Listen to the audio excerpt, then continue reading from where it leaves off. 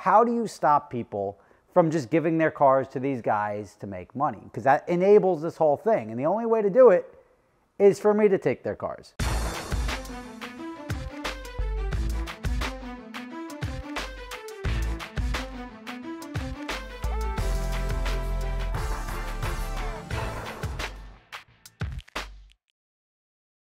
All right, guys, Valentine's Day is right around the corner, and if you're lucky enough, and I know most of you are guys, if you're lucky enough to be dating a girl who's also into cars, good news. I've got your Valentine's Day covered, because flowers are a given. You got to give them, but gifts are tougher, right? You don't know what to really get. You're going to get jewelry. It's super expensive. Well, good news, not with today's video sponsor, Garage Girls. Garage Girls sells jewelry anywhere from like $30 up to $120. So it's really nice, but it's also focused on the automotive space. So you can get turbo rings, piston necklaces, everything is based around cars. It speaks to the inner car girl in your girlfriend, which you don't want to lose because she's into cars and you're into cars. So don't screw this one up. It's Valentine's Day. Use promo code SSR. It's going to get you free shipping. You have a couple of days left to order. Anything ordered by February 7th will show up by Valentine's Day.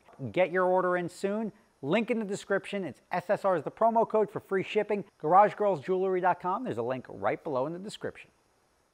What's up, everybody? Rob Ferretti here, and I am going to do something that I've never wanted to do, right? It's something that I've always tried to avoid because there's no real reason for me to do it. When you have a business, the last thing you want to do is to rent somebody else's car. Why? Because now you're splitting the revenue with somebody. Why would you want to split the revenue with somebody when you just go out and get your own car and you keep the majority of the revenue? Because it's much cheaper to go out and buy the car, take the risk, buy the car, eat the depreciation, the maintenance, the interest expense, and then rent the car out. And you're generating the same amount of money whether you rent somebody else's car or your own. Problem is, there's too many companies out there that can't get the cars that will then take other people's cars. And they're offering, some stuff is mind-boggling, but they're offering stuff to people, and people are like, all right, well, I want to rent the car, and this guy says he'll rent the car, and you've got all these illegitimate brokers growing and growing, and I'm like, how do you stop this, right? It's illegal. They don't have the right insurance. They don't do anything, but they also can't get the cars. They don't have the lines of credit, and they'll ultimately go out of business if you stop their stream of cars, the people that are willing to just give them cars. So how do you stop people, other than educating them that it's a risky maneuver to give them a car, how do you stop people from just giving their cars to these guys to make money? Because that enables this whole thing. And the only way to do it is for me to take their cars. Because by giving them a legitimate outlet in which their cars can be rented, then I can do it. And that's why I've never wanted to do it. I'm going to make it available to people, and I'll explain why. Now, the things that these guys don't offer, they don't have commercial insurance. They don't really know what they're doing. They're just going out renting cars willy-nilly. They're taking it because they can't otherwise get it. There's a company out there that's out there renting cars, and they're charging you. You give me the car, and you can either give me, whatever, $20,000, $30,000, or $50,000 in addition to giving me the car. And in exchange for this, I will give you a different revenue split. I'll give you 50% or 60 or 70%, depending on how much cash you're giving me up front to rent your car for you. It's not like they have another option to get the cars. They can't go out and scoop up all these cars. Then it's a hot mess. And I just see it getting worse because people are very, especially now as the economy is starting to go down and you're running into issues where people are going to be buried in these cars. And you're like, crap, now I have this car that I bought. I bought a G-Wagon for $275. It's worth $190. I either have to file for bankruptcy, dump the thing, go into collections, or I'll have somebody rent it out for me to offset my costs. So I am going to offer a legitimate outlet for people to try to snuff out this competition. It's absurd to me. I'm actually offering something, and I still wouldn't charge you for taking your car. Like, that's anyone that would contemplate giving somebody, paying somebody to give them something that they need is like Tom Sawyer making you paint the fence. That's a pretty tough job, huh? Calling that work? You know, you don't get the opportunity to paint a picket fence every day. Mind if I give it a try? Come on. Thanks, man. Like, it's so astronomically stupid. However, what I will be offering people, I'm going to take other people's cars that either own them. So these are the conditions, because I'm not a gypsy operation. I'm a professional rental company, and I will rent your car.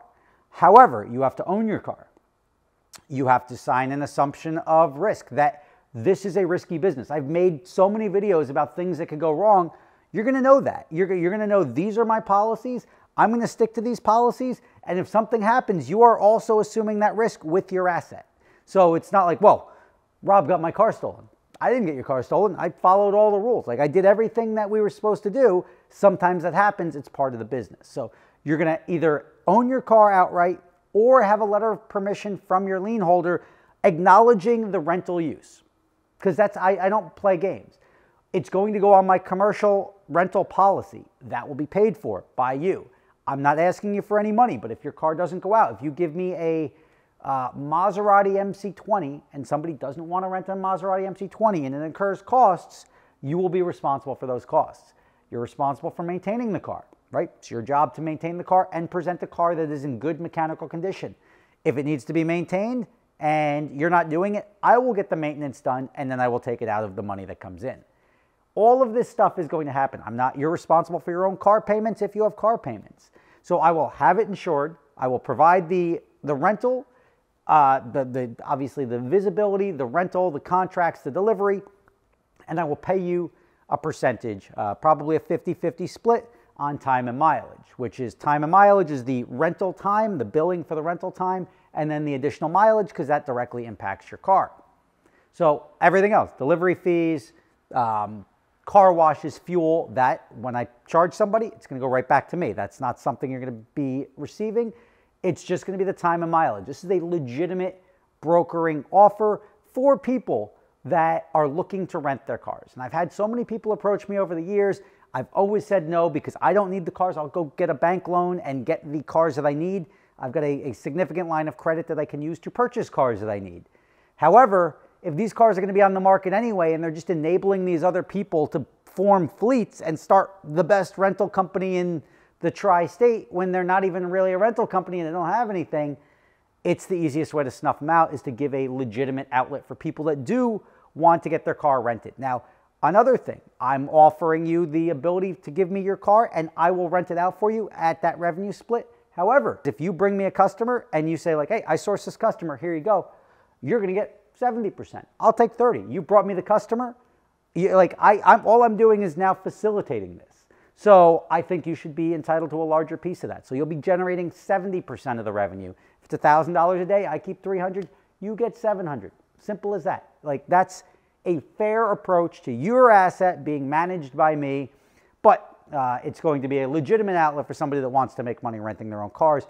Obviously, if you give me a C8 and I have two other C8s and somebody's not specifically asking for your color C8, my C8's going out first. It's my car. There's no reason I'm going to rent your car when I could be renting my car. We'll agree upon rates.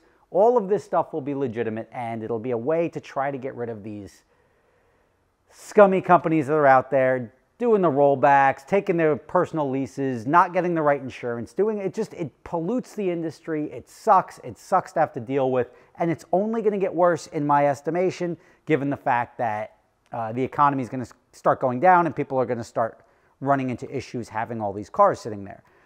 If you are interested in this, and if you know somebody who's talking about doing it, if you know somebody who's giving their car to some other shyster to go out and rent, and they can't provide a proof of a commercial rental policy that car is listed on it, et cetera, et cetera, et cetera, you send them this video, you send them my way. I'll happily take it because this is the only way I'm going to be able to combat this problem and prevent it from getting even larger. If you have a personal vehicle, you don't want to deal with somebody, you don't want to deal with me, go to Turo. They've got insurance. That's the cleanest way for you to do it. Yes, they take a big piece. Yes, there's restrictions. Yes, if there's bad experiences people have had. Yes, there's loss of use issues. And if the car goes down, you're only getting a certain amount and it could be out for 6 months and you're losing money. Welcome to the business.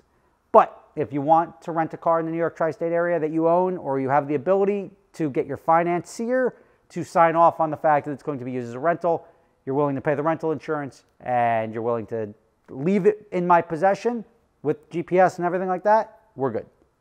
Rob Ferretti, thank you for watching. Don't give your car to these people. I promise you, unless they can establish that your car is actually protected in the case of an accident or a theft or something like that. You are getting nothing from them, and the fact that somebody would write them a check to rent their car out for them boggles my mind.